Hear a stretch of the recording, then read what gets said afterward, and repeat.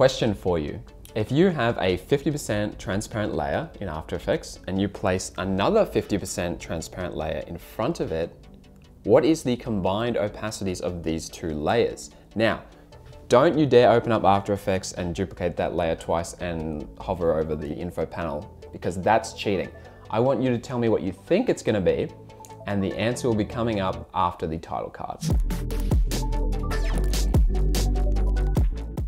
So I have a theory that most After Effects artists probably didn't get the answer correct because they're motion designers, not compositors. And the real answer is 75% opacity.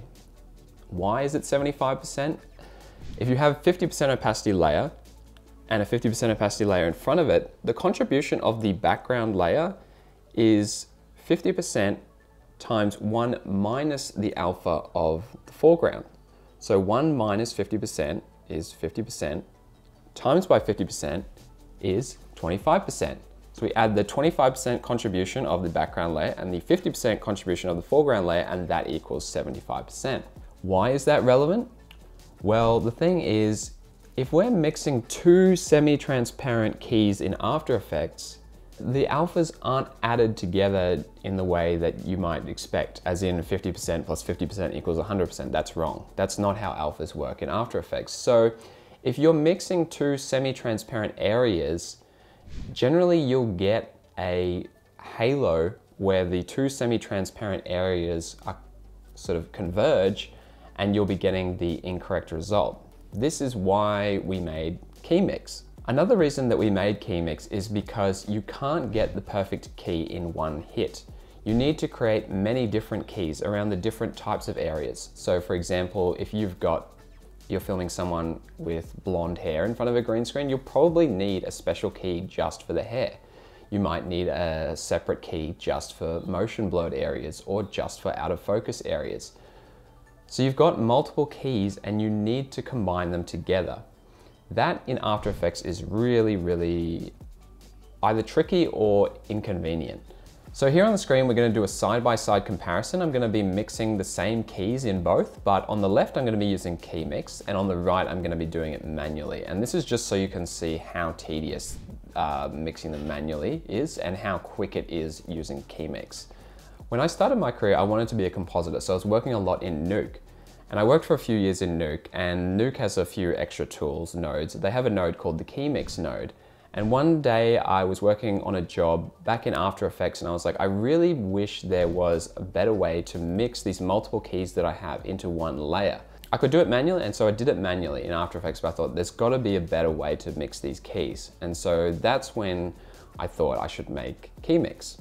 So I've got to admit, KeyMix is definitely not one of our most popular plugins, and I think the reason for this is that Plugin Everything pretty much makes all these motion design tools, and then all of a sudden, bam, here's this compositing plugin that no one asked for. But I think it is a really handy tool for compositing in After Effects, and if you are doing keying, you really don't want to be keying without KeyMix, because combining the keys manually, as I said, is just a real pain in the ass. So we experimented with a unique licensing system for KeyMix. It's completely free and unwatermarked, but only if you're working at 720p. So you might be familiar with these licensing systems where, you know, it's like the student version, you can render 720p unwatermarked, but if you want to render full HD, then you have to buy the license. So that was the first time we've done this licensing. And I think that's pretty popular because it allows you to use it on personal projects without paying for it. But if you are using it commercially, you're probably going to be working 1080p or larger, and so you'll have to buy the license. So I guess because this was released in, I think 2018, so I guess if there was an update, it should be the 1080p version the 4K has no watermark, but if you want to render 8K, then you have to buy the license. If you're working IMAX, 70mm, then you've got to buy a license. But yeah, we're a bit behind the times here. So I'm curious, I want to know in the comment below how you guys mix keys without KeyMix, because maybe there's a better way.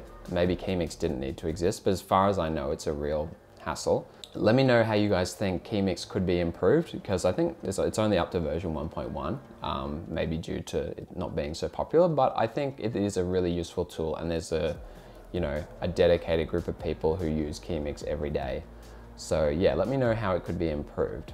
And don't send me a support ticket because, okay, if you're using the 720p unwatermarked one, you're not allowed to send me a support ticket. But if you bought it, then you can send me a support ticket. Yeah, that's fair.